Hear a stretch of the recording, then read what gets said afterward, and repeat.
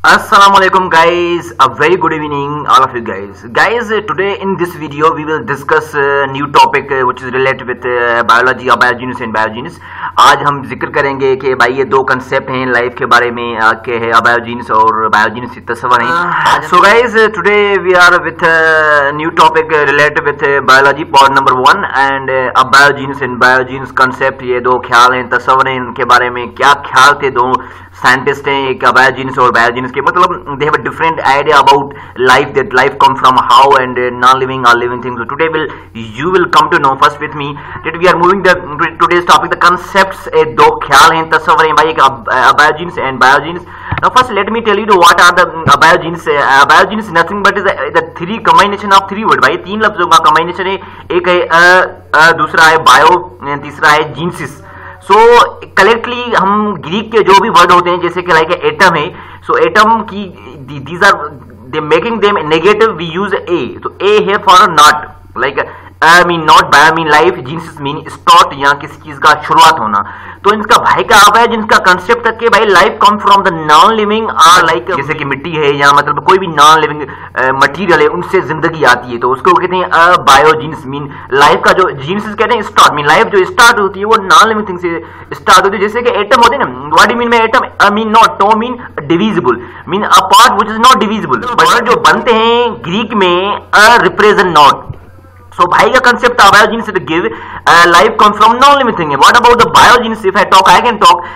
Bio mean life, genesis mean start, किसी चीज का origin होना, like origin are the point at which something come in being. मतलब इसका भाई का biogenesis का concept था कि भाई life आती है, वो life से आती है, मतलब life comes from life.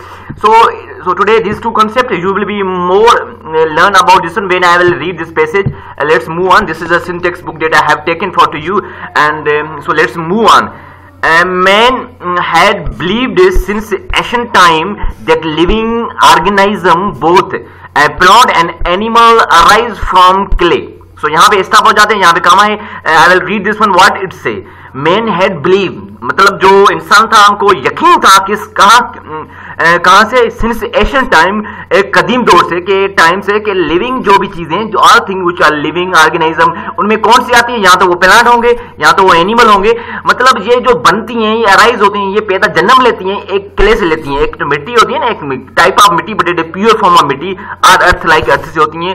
And एक अर्थ से बनती है, दूसरी कहां से बनती है? Other non living material. जो दूसरे होते हैं नॉन लिविंग मटीरियल होते हैं, like from not from the pre existing parent of their on kid. मतलब ये कह रहा है कि थिंग्स जो लिविंग ऑर्गेनिज्म बनती हैं, या प्लांट या एनिमल होते हैं, या बेबी बनता है, तो बेबी नॉट नेसेसरी कि उनका जो प्री एग्जिस्टिंग पेरेंट मतलब मौजूद हो. मतलब जो बेबी बनता है या उसकी अब्बू अम्मी ना हो तो फिर तभी भी बन सकती हैं. ये जो मतलब लाइफ कम आती है वो अर्थ से आती है, या मतलब चीकी मिट्टी, मतलब नॉन मटीरियल. मतलब इसका भाई का मतलब था कि भाई बायोजेनिस में हम जो लाइफ जो वजूद में आती है वो प्री एग्जिस्टिंग पेरेंट में नहीं आती है. मतलब जो उसका पहले से अब्बू या अम्मी मौजूद ना हो फिर भी लाइफ आती है, वो मतलब नॉन लिविंग मटीरियल से आती है. ये इसका कंसेप्ट था. आगे बढ़ते हैं. This was based on such observation as growth of fungus on piece of the bread.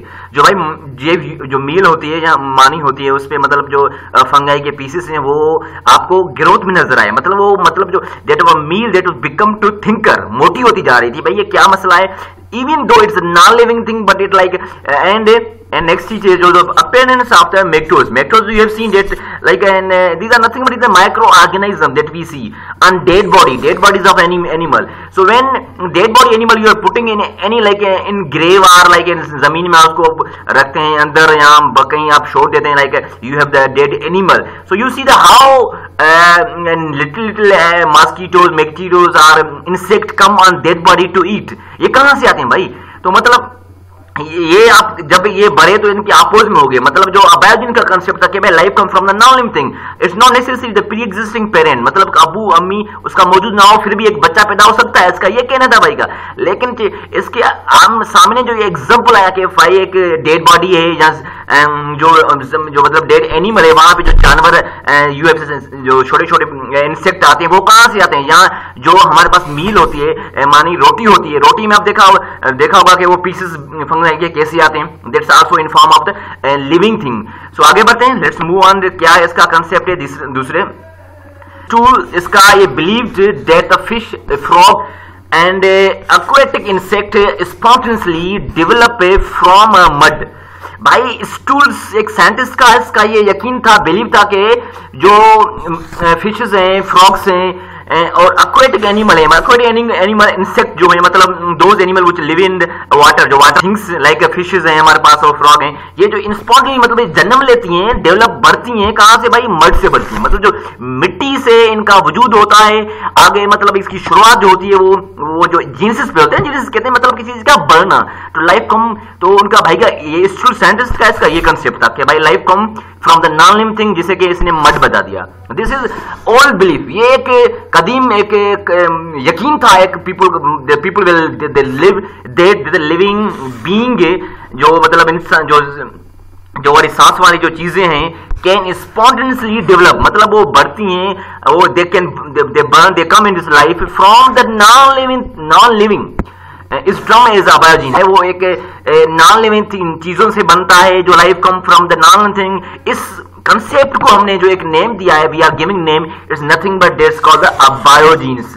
तो guys hopefully you have concept clear from here to hair. I what I tell to you कि मैं quick एक review कर लेता हूं कि भाई क्या था है कि एशियन दौर में एक मतलब लोग बिलीव करते थे कि भाई जो लिविंग चीज है, लिविंग चीज में दोनों चीज आती है, एक प्लांट आता है, एक एनिमल आता है, वो बढ़ते हैं एक जमीन से, क्ले से, मतलब नॉन लिविंग थिंग। आज जो नॉन लिविंग थिंग मटीरियल था वो कौन सा था, कहे भाई मतलब या तो क्ले हो या अर्थ हो, और भी चीजें होती है जैसे कि फायर है, जैसे कि स्टोन है, दूसरी भी चीजें हो सकती हैं, उसको कहते हैं, उसको general naming the non living matter are not from the pre existing parent. इसका मतलब यह कि भाई, इसका मतलब है कि लाजमी नहीं है कि उनका पहले से ही, प्री कहते हैं पहले से, एग्जिस्टिंग मतलब जो मौजूद हो, पेरेंट्स मतलब जो baby is burning and it burn from where, it burn from his parents, but this concept अबायोजेनिस is not necessary, मौजूद ना हो फिर भी बनेगा। एंड ये बेस था भाई किस पे, ऑब्जर्वेशन के, लेकिन जब सॉरी फंगस को ब्रेड पे मतलब वो बढ़ जाती हैं उसके पीस पे, जहां तो हम कहते हैं कि मैक्डोज आ जाते हैं, एक स्मॉल इंसेक्ट एनिमल आ जाते हैं डेड बॉडी पे। ये कहां से आते हैं, ये एक इनके अपोज में गई ये थ्योरी भाई, कहां से आते हैं, ये एक स्टोर साइंस था, उसका ये यकीन था कि भाई जो फिशेस हैं, फ्रॉग्स हैं या एक्वेटिक एनिमल हैं, जो वाटर में एनिमल स्मॉल इंसेक्ट रहते हैं, वो जन्म लेते हैं, वो डेवलप बनते हैं, कहां से, जमीन से बनते हैं, मिड्स, मतलब ये इसका ख्याल था। एंड ऑल दिस बिलीफ जो यकीन था, ये मतलब बहुत कदीम था कि लिविंग थिंग जो बनती हैं भाई नॉन लिविंग थिंग से, कहां से बनती हैं, उसको हम नेम देते हैं अबायोजीन्स। अबायोजीन is nothing but it is all about that living thing come to in this area from the non-living. This was abayogenesis. Now we are moving to about the next topic, the idea production of the living, जो मतलब एक ख्याल है भाई के living thing का बनने का ख्याल है, प्रोडक्ट जो चीज हमें मिलती है, सही है, and from the non living thing was experimentally analysed. जो नॉन लिविंग थिंग्स थी, मतलब जो बेजॉन चीजें थी, उनको हमने एक्सपेरिमेंट किया, उसको एनालाइज किया, हमने उस पर तजुर्बा किया। The pointer in such experiment was Italian, मतलब इसके जो शुरुआत के भाई मतलब जिसने शुरुआत की थी, जो वो कौन से, वो इटलियन थे, साइंटिस्ट थे, नेम इज रेडी एक साइंटिस्ट नेम था, जिसने इस जो भाई एक्सपेरिमेंट जो दिया था एरिस्टोटल ने भाई के चीजें जो बनती हैं, चीजें जो उनका जो बनना वो लाइफ में आता है, living thing from non living thing, उसका अब इस पे एक साइंटिस्ट आता है रेडी नेम का, वो इस पे सर्च करता है, वो उसको पढ़ता है भाई कि नॉन लिविंग थिंग कि ये कैसी आती हैं, मतलब ये ready is nothing but it is Italian scientist, he is coming and he is studying about more about this one. So let's move on further. Through the several experiment, उसने काफी experiment किए, he showed, उसने दिखाया कि that all living organisms, सारे जो living organism हैं, arise जन्म लेते हैं from the parents से लेते हैं, यही बात है। This thing that making from distant, देखो इसने पहले कहा था कि नहीं होते हैं, can you see this is के मौजूद नहीं होते, मतलब एरिस्टोटल ने जो अबायोजेनिस में जो कंसेप्ट था कि भाई लाइफ आती है क्या, not from the pre existing parent, मतलब वो पहले पेरेंट एग्जिस्ट ना हो तो फिर भी आ सकती है, लेकिन इसका ये रेडी साइंटिस्ट जो इटलियन का था, उसने कंसेप्ट चेंज कर दिया, लाजमी नहीं है, ये arise from the parents and neglect the idea of the अबायोजेनिस। जो आइडिया था नेग्लेक्ट मतलब अबायोजेनिस ने जो ख्याल दिया था कि भाई not from the pre existing parents, उसको गलत कर दिया। आगे बढ़ते हैं। The view of the living being, जो मतलब जो जिंदा चीजों का ख्याल है, कैन बी डेवलप्ड बनाया गया only from the living organism.